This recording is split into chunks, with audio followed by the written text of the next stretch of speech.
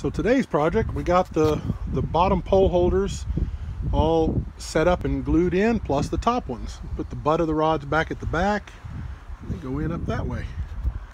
On this side, did the same thing, except that's where the fuel fill goes, so a bit of a design flaw. They're not going to be able to use two, but I think the top one will still be able to use.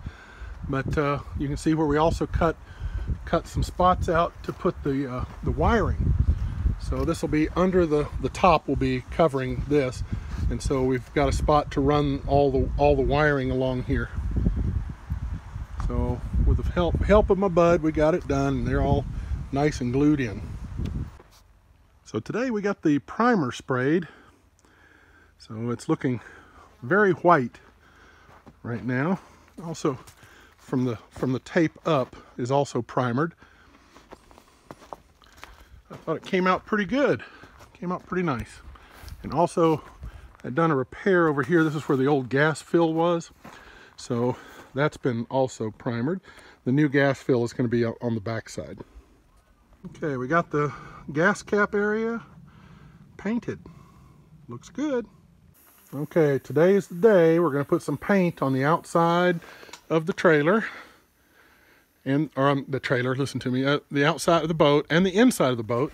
I'm going to coat it. My wife chose Oyster White Rust-Oleum topside paint.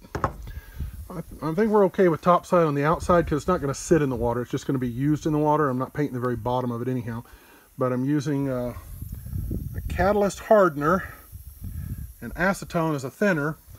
And looking around on the internet, it looks like the correct mix would be 10 parts paint, 1.5 to 2 parts thinner to 1 part hardener.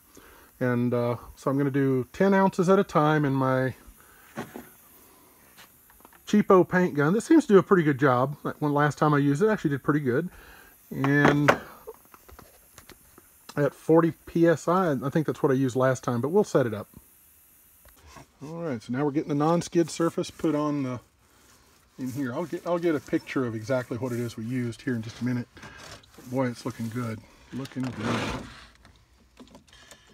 Be sure